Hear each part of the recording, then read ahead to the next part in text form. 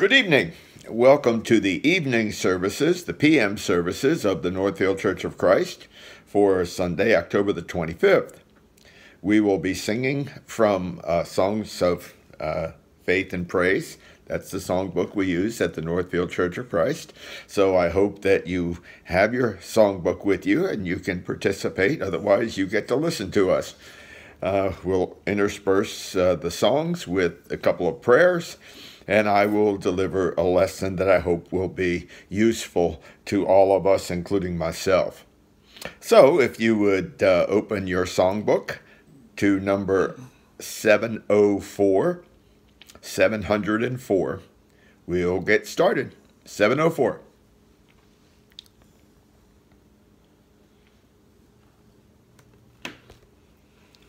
All righty. Are we ready?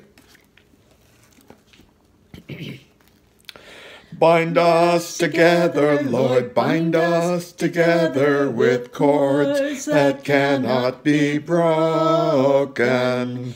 Bind us together, Lord, bind us together, Lord, bind us together with love.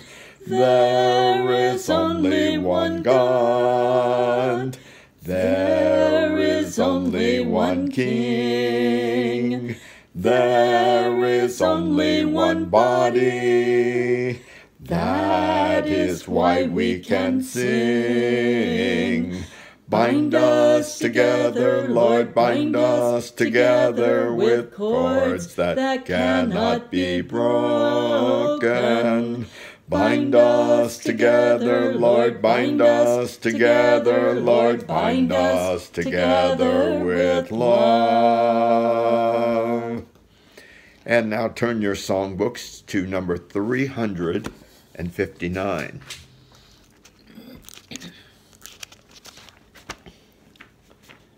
A favorite of mine.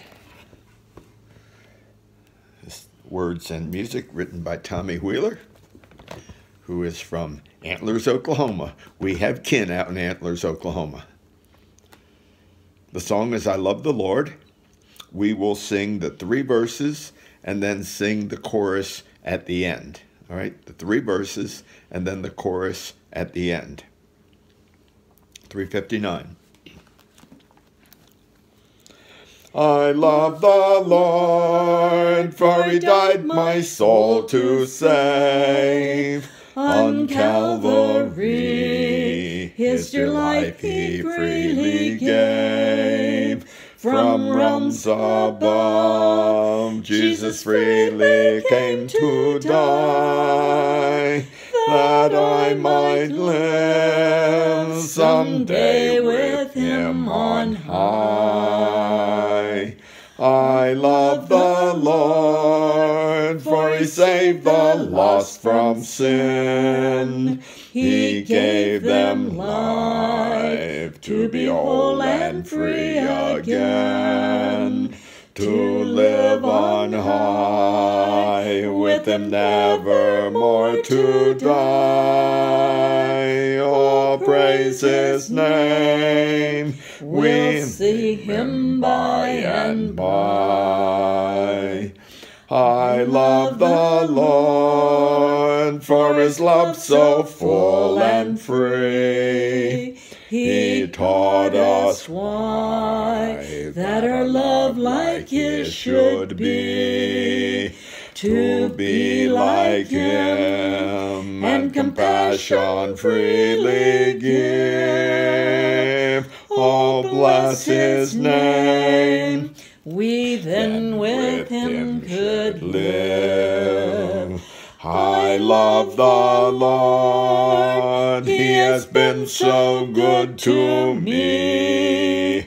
He gave his life from sin to set me free.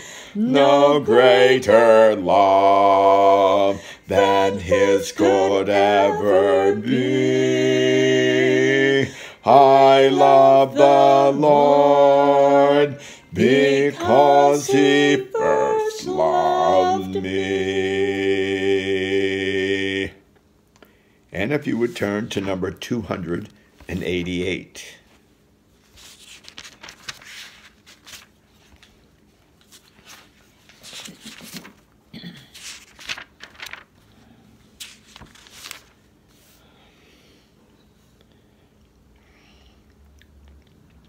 288.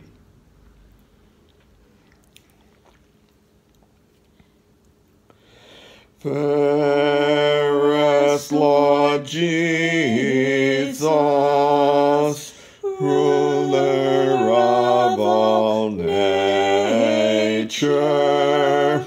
O thou of God and man the Son,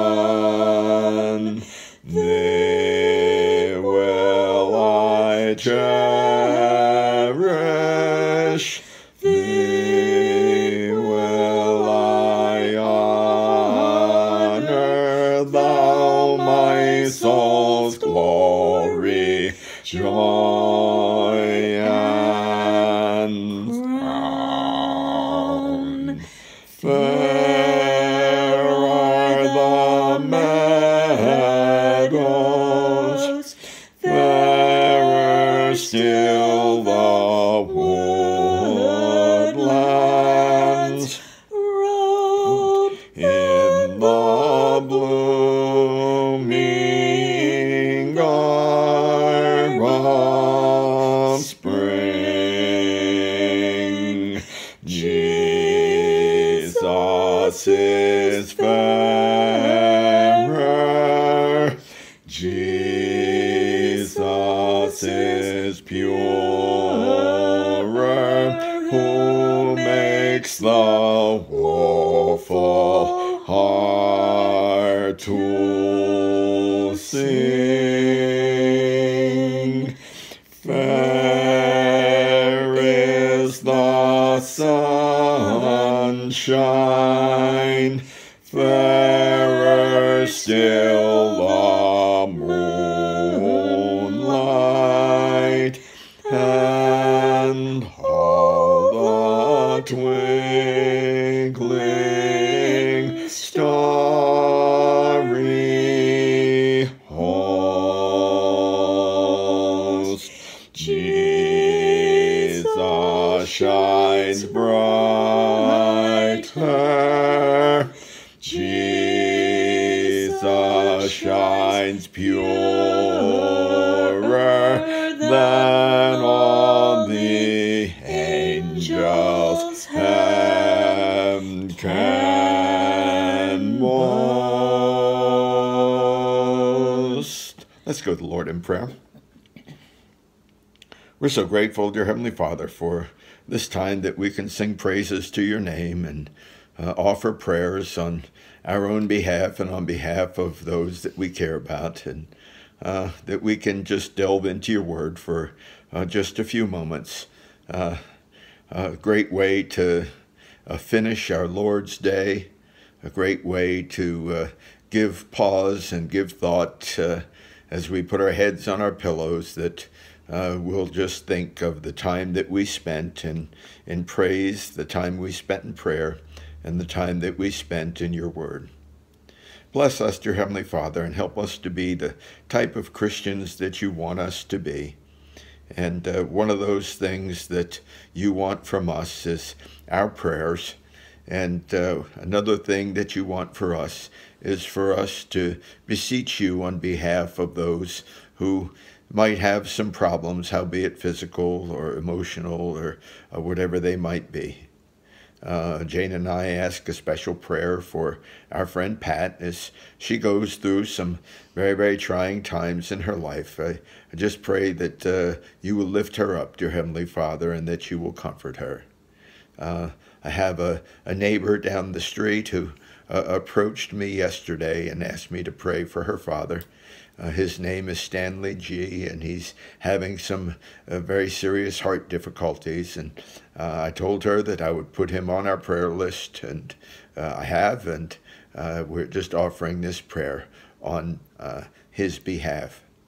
I know there are those in our congregation that have some issues. Whatever they might be, I just pray that you would be with them and you would bless them and comfort them. we're so grateful that you saw our families back from their travels, the Christiansens and the Brazinas, and pray that we will enjoy being able to worship with them again. Bless us, dear Heavenly Father, through the furtherance of this service. Be with us so that we can know that you love it when we come into your presence.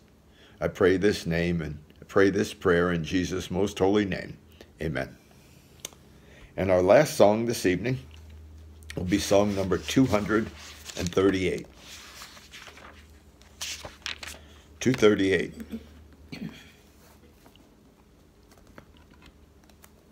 Wonderful, uplifting song.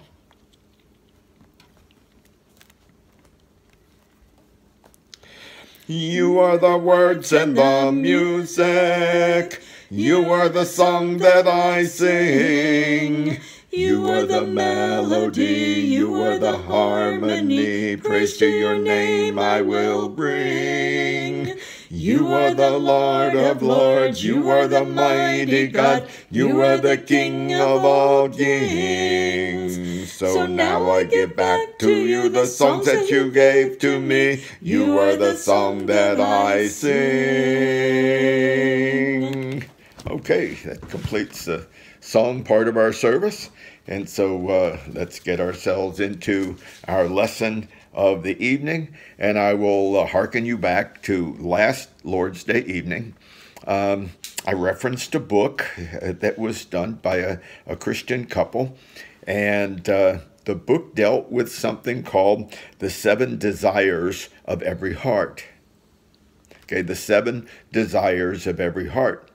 I brought you to Psalm chapter 37, verses 4, 5, and 6, where the psalmist says, trust in the Lord and do good.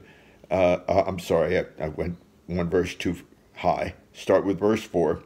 Delight yourself in the Lord, and he will give you the desires of your heart. Now, I'm not sure that these 7 desires are all the 7 desires that we might have. There are 7 that have been chosen, and I think that each one of us has this innate desire in us. And so since there are 7 desires, and I approached this last week as in total, what I'm going to do is I'm going to break down these 7 desires for the next 7 weeks.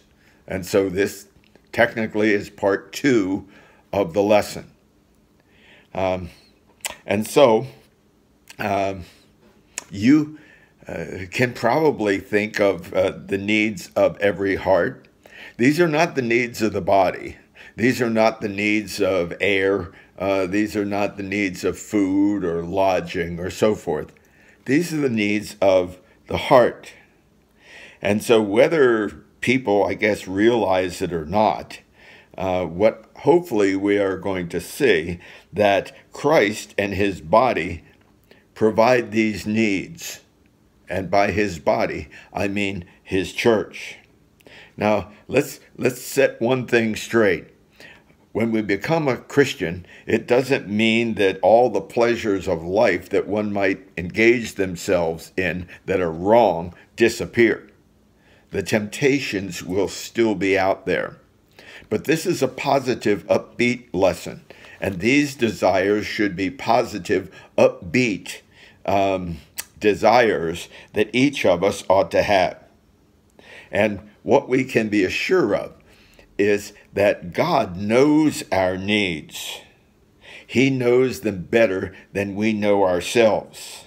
And he loves us so much that I believe, and I will submit to you this evening, that he provides for all of our basic needs.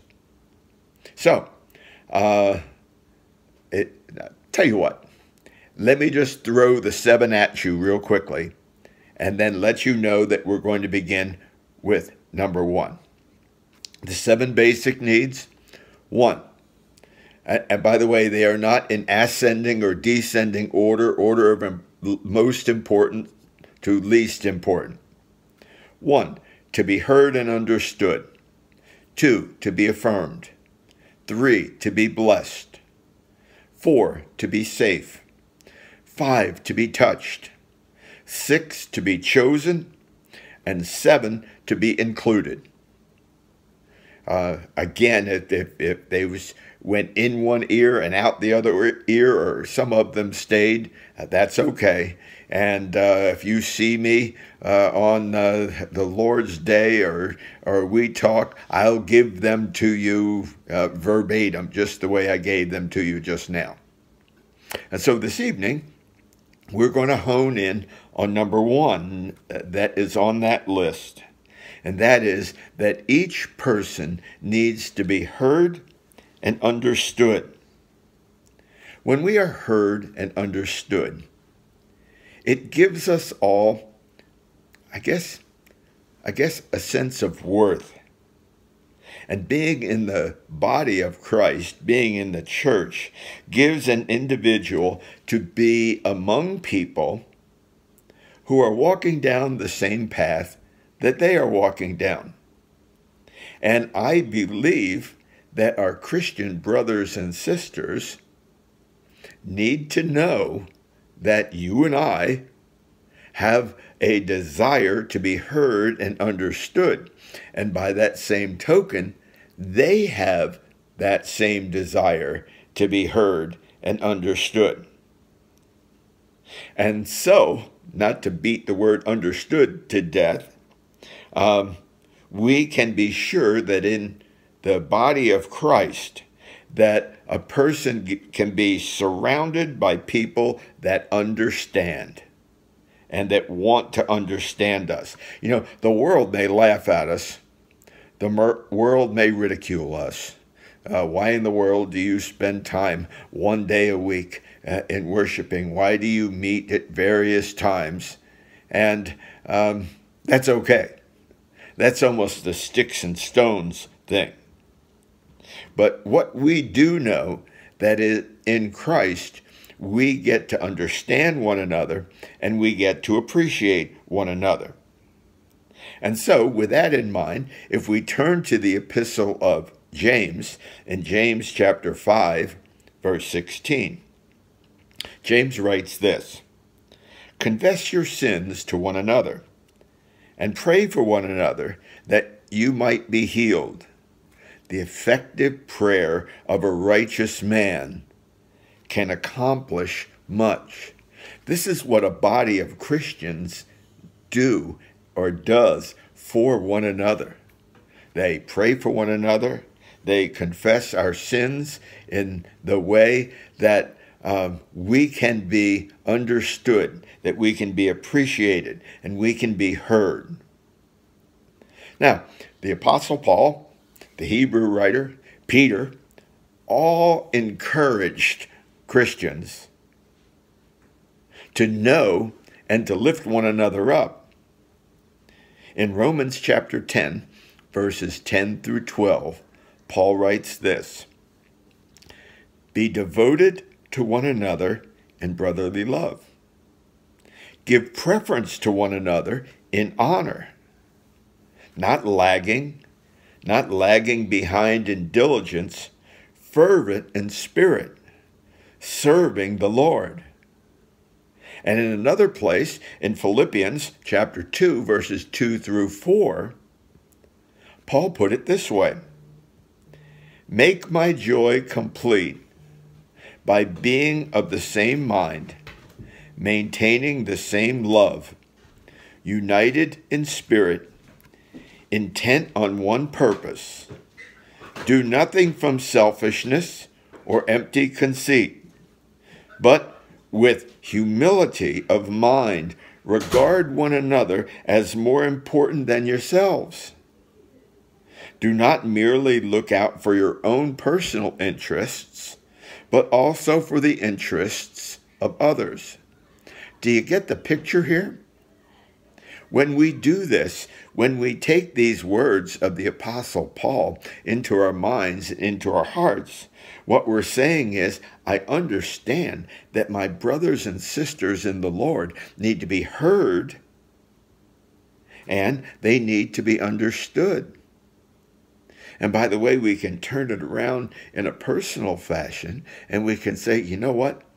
I know that I need to be heard, and I need to be understood. These are such important words for us. This is such an important desire that we have, and it is innate within us. It has to do with our worth, and it has to do with the worth of others.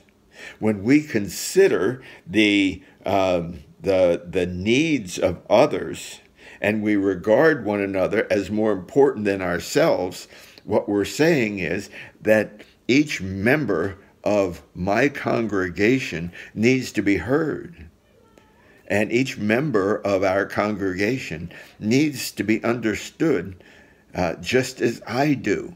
It is a desire of the heart. And remember what the psalmist said about that. It says, delight yourself in the Lord, and he will give you the desires of our heart.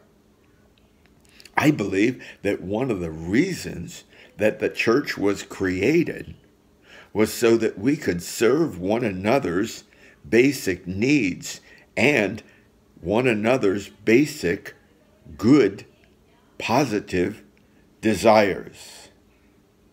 Now, these passages, the passage from James, the passage from Romans, and the passage from Philippians, are great promises that can be both heard and can be understood.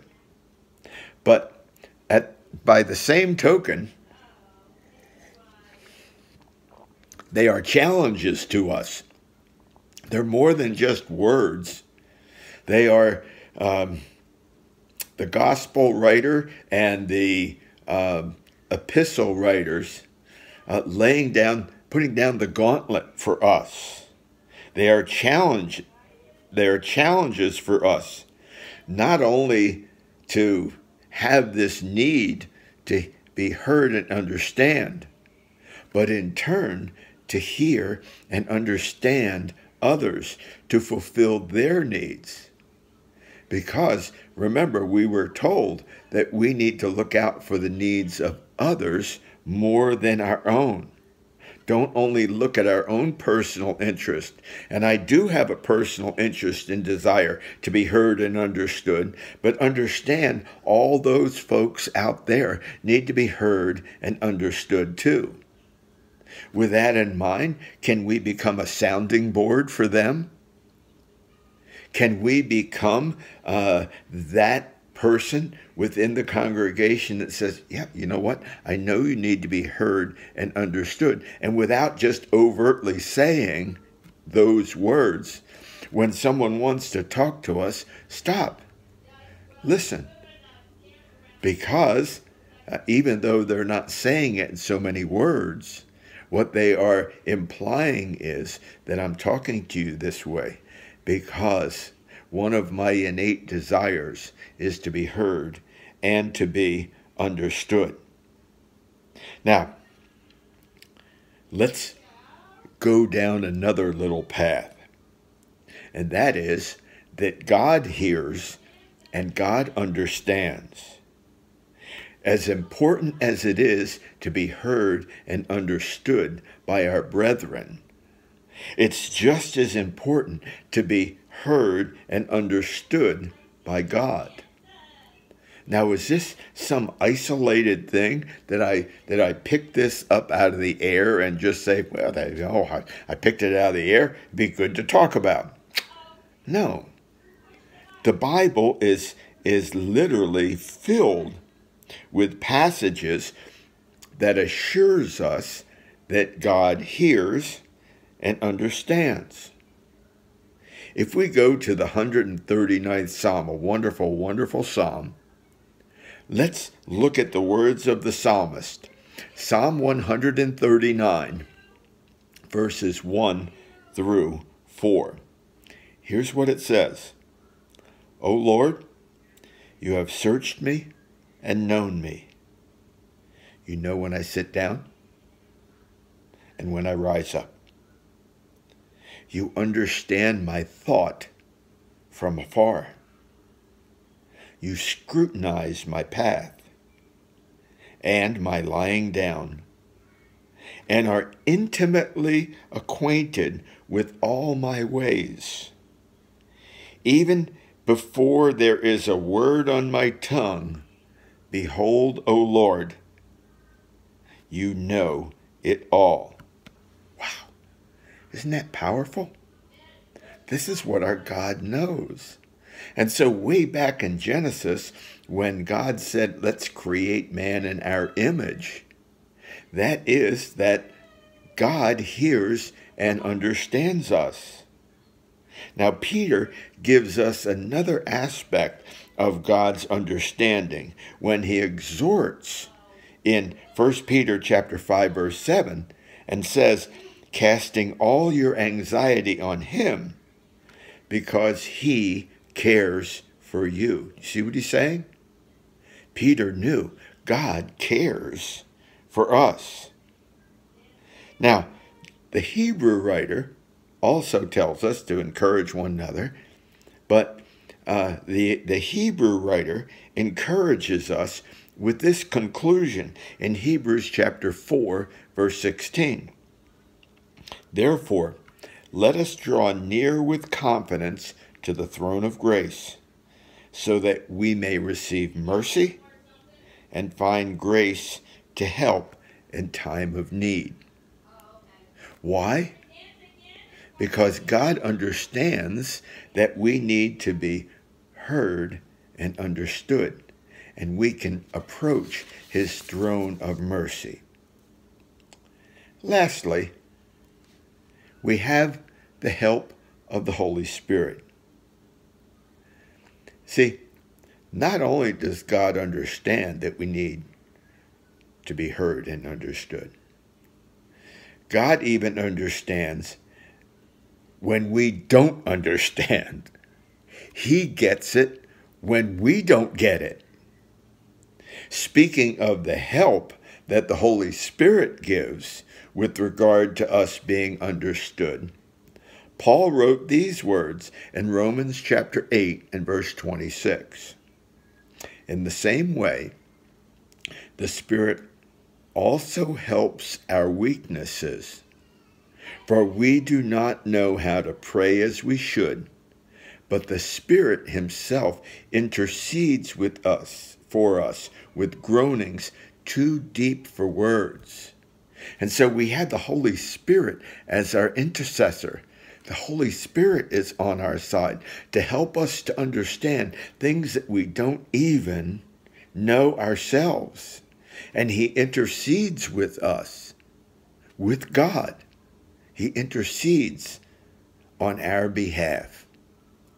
And so as I conclude the message this evening, our basic need to be heard and understood is best found in God's spiritual body on earth, that being the church. And so what we have as we look at one of the 7 desires of every heart, and what we have as one of those desires, the need to be heard and understood, not only do we have a God who understands, the Holy Spirit who understands and intercedes, but we also have brethren everywhere. Brethren who hear and understand, and brethren who desire to be heard and understood. Let's think about that desire. Give it some thought this evening. Give it some thought to the extent that, what am I doing here? What am I doing to be heard and understood? And what am I doing to help others that need to be heard and understood? And am I doing my part? I hope this message has blessed each of us. As I did the research for it, I was uplifted when I thought of this, and bringing us closer to God, bringing us closer to the Holy Spirit, and mostly bringing us closer to the members of our church, Christ's body here on earth. with this basic need to be heard and to be understood. Let's all pray together. Our God and Heavenly Father, we're grateful for this short amount of time that we had. I pray, dear Heavenly Father, that we have utilized it well. I pray that you have accepted our songs of praise, that you have listened to our prayers, and that you have just guided me in delivering this lesson as we look at the 7 desires of the heart, and we propose that the need to be heard and understood is one of them. Bless us as we attempt, dear Heavenly Father, to complete this desire of our heart and help others around us to complete this desire also. Be with us through this evening. Help us to have a safe and comfortable evening. Help us, dear Heavenly Father, to go to sleep with you on our heart, and help us to wake with you on our heart. Bless us, comfort us, be with us. I ask this prayer in Jesus' most holy name. Amen. Have a very, very safe day. Have a safe evening, and may God bless you all.